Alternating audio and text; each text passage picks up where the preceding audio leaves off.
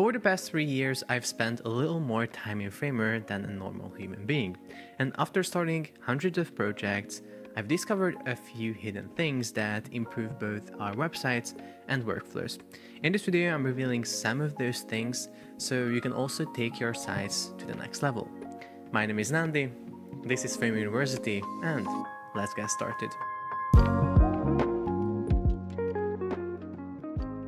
Okay, so the first tip that we're going to take a look at is called the VH problem, the viewport height problem. The problem with viewport is that we, framework designers, thought that we were using it correctly for the longest time, and then we had to realize that we aren't. So basically, if you don't know already, viewport is usually used for hero sections. Let's say we have this example project here. It has a hero section. You can see on the left layers panel, I am selecting the hero. And on the right, you can see that the height is set to 100 VH. This basically means that it is filling up 100% of the given viewport height. This is really useful because if I have a large screen, it fills up the available space.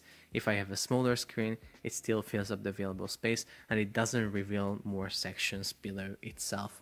And yeah, it's really dynamic. It will work on my phone. It will fill up the available space here as well. So yeah, it's really nice. However, there's a little issue with it that we didn't really notice. So basically, if you take a look at this now, if you preview this and start changing the viewport height with this little like dragging interaction, you can see that the content within the hero will start cropping at a certain point. And when this is cropped, we can scroll, but we will not be able to reveal that part anymore because it is just staying 100 VH. And now I don't know what is written here, and I don't know what these buttons do. You could also say that, yeah, Nandi, you're probably not going to see a viewport height that is so small, but I still think that this is something that we should, focus on and, pay attention to make sure that no matter the screen size, no matter, what device you're using, you're going to get a great experience visiting this website. So the solution for this little issue is that instead of setting the viewport height as the regular height here, we need to set this to fit content. So now you can see it's just fitting the content. We need some space on the top and on the bottom. So I'm going to just set padding top and bottom 100. So now you're going to see that, it's fitting, but now the hero is just too small. We would still need that dynamic viewport based height. So let me show you how we add that. So we are selecting the hero, and on the right, we're going to set a min height. And this is where we're going to set the viewport height. So viewport 100 VH. And now you're going to see that by using a combination of fit height and min height 100 VH, we achieve the same effect. However, when we look at this website on a smaller device, you're going to see that we're no longer going to crop the first lines of the text. And even if everything is cropped below, we're not seeing the buttons or anything, we can still scroll and reveal that information. And yeah, it's just a better way to use viewport height. Okay, so the second thing I want to talk about is the site structure. This will definitely make your life a lot more easier when creating responsive Framer websites. I used to struggle with this a lot, but once I found this site structure, I was like, okay, this is it. And ever since, I've been using it. So you can see that this website is also built using that. We have the desktop breakpoint. Within that, we have a navigation on top, and then 3 more items. So this is what you're going to usually see. Or if you're using layout templates, then basically navigation and footer will be inside of the layout template, and then you're only going to see the main right here. Now, within the main, what do we have? We have all of the sections. That easy. We just have, in this case, the hero section and then the features section below. And this is how we keep our, website nicely organized. And then what I also usually do is I make sure that I set the top and bottom padding for each section on the section frame. So for example, on the hero section, you can see top and bottom padding is set right here. I also set the left and right padding for some reason here, but what I usually do is I set the top and bottom on the hero section, or not the hero section, but the section frame. And then within, I usually have a content frame, and that content frame has a left and the right padding, which again, for some reason, this doesn't have it, but usually this content frame has left and right padding, the section frame has top and bottom padding, And also the content frame usually has a max width value, so our site content will not be like stretched out on like really large monitors. So yeah, basically that's it. And also make sure that you're using tags when you are setting this up. So for example, the main section has to have, or the main container on your site has to have the main tag under accessibility here, and the sections will be of course sections. So yeah, that's about the site structure. Now on to the next one. So this one is actually really useful when you are building animations, interactions, because in some cases you might run into something, your animation looks a little weird, elements are jumping in a weird way, and in some cases you might not even like know that this is the issue, but it's a great thing to have this in the back of your head and know that, okay, this might be the problem, let's just see if this actually fixes it. So this is the fact that in most cases we need to match the transition settings when we're using nested components.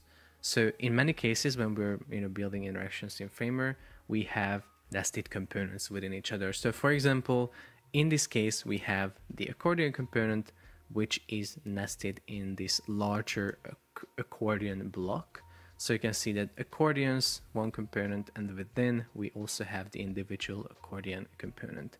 So if these transitions are not matching, so for example on this accordion's component we have transitions set to, let's say, 3 seconds, and then within the accordion itself we actually have transitions set to 0.5, what we're going to notice is that this will start looking a little weird, because you can see that the accordion is closing and opening it much faster compared to how these other accordions are moving and repositioning themselves. So if we want to have like a nice experience where these transitions are in sync, we have to make sure that this right here actually has the same 0.5 time, and you're going to see that now it's much better. Many cases this can look even weirder when there are like multiple movements and not just a simple like pushing or something like that.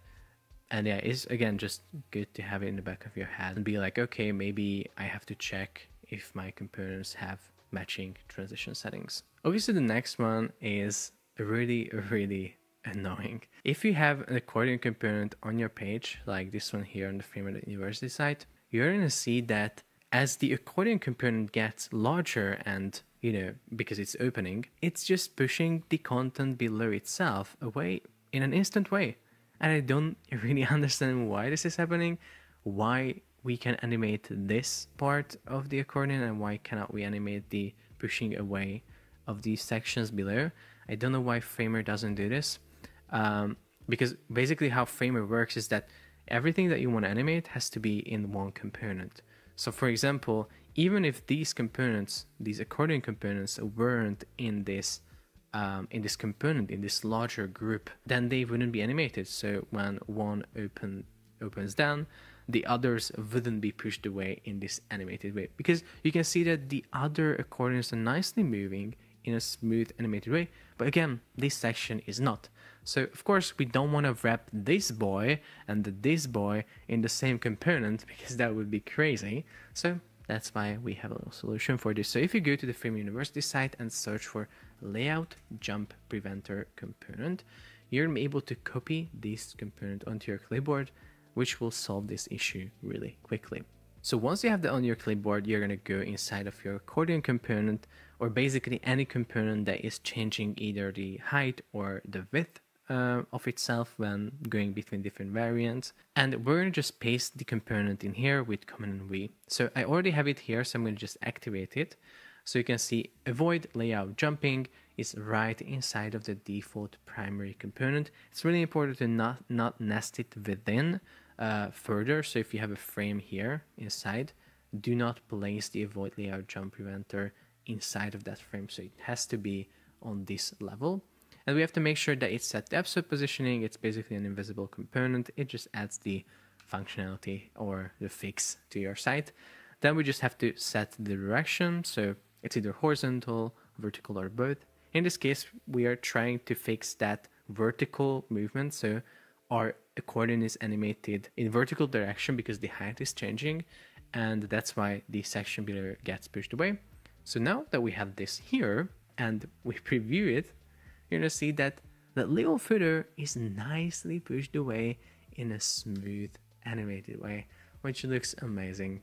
And you know, these are small things, but man, like, I don't know, maybe it's just me, but for me, these are these little details, yeah, they matter a lot. Now, the next thing I want to talk about is actually a new feature. It's called REM, R-E-M. This little bad boy will actually help us creating responsive text in a much easier way. What we used to do is we went here to the assets panel, text styles, and we were setting our responsiveness here for different breakpoints. So we were adding breakpoints and like setting all of these like individually. It wasn't really a great experience. If we wanted to change these, we had to go through each text style one by one, change all 3 breakpoints. If breakpoints were changing in width, they weren't updating on the text style. It was a nightmare. Now with REM, it's much easier. All we have to do is set all text layer basically on our website in REM units. So for example, now this heading here on the top of the page is set for 3 REM. Now you may be thinking, Nandi, okay, I understand like 16 and 20 pixels, but what is 3 REM? Well, REM is a unit that basically multiplies the base font size or the root font size that is set for the document. So that font size actually is set on the desktop level. So if I select the desktop, I look here on the right, base 16 pixels. So now we can know that 3 times 16 is 48. So, okay, our text size is 48 pixels, but why is it something that actually helps? But why is this something that actually helps us with responsiveness in terms of text layers? Because so far, it doesn't seem like it's helping or anything. However, let me show you how it helps. If every single one of these text layers that you use on the site is using REM as a unit, then what you can do is you can go on these different breakpoints and override the base value, right? Because REM will still be a multiplier of the base value. If the base value is changing, then all of these text styles or text layers that are defined in REM will be changing as well. Now on this page, I only have the headings in REM, so those are the ones that are changing. But you can see that it's just much easier scaling all of the text within the breakpoint with just a single value. And I can do that here on the phone as well. So again, if you want to make your life easier and have responsive text on your site in an effortless way, make sure to use REM as a unit. Quick tip, I usually set smaller text like something that is below 16 or around 16 to fixed like pixel values, because I don't really want to scale them down on phone. Like 16 looks great on phone and on desktop as well. So yeah, I just keep them fixed. So yeah, basically that's it. By the way, if you want to learn more about REM, make sure to check out the full tutorial about it. It is going to be down in the description. And my last tip is absolutely life-changing.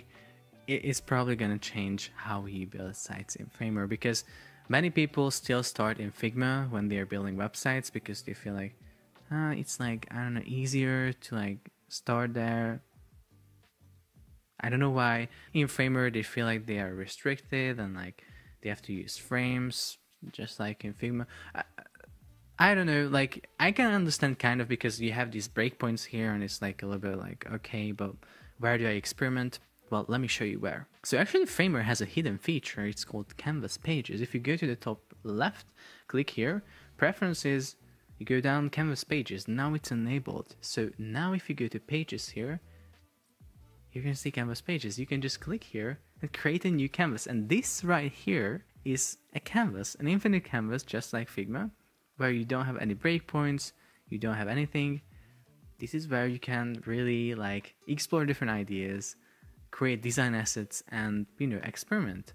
And yeah, you are not restricted to like stacks. You can use absolute positioning, and you can like put little designs together. And the great thing is then you can just copy it straight to your homepage, and you can start building with it. So yeah, make sure to enable Canvas Pages, and yeah, have fun designing here. So yeah, basically that's it for this video. Make sure to leave any comments down below if you think that these are useful, or if you knew about them, or if you have any other tips for us.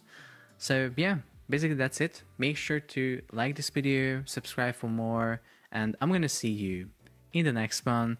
But I also wanted to say that please check out Framework University, because it has great resources, tutorials, and mixes that are probably gonna help you on your framework journey. And now I'm gonna see you in the next one.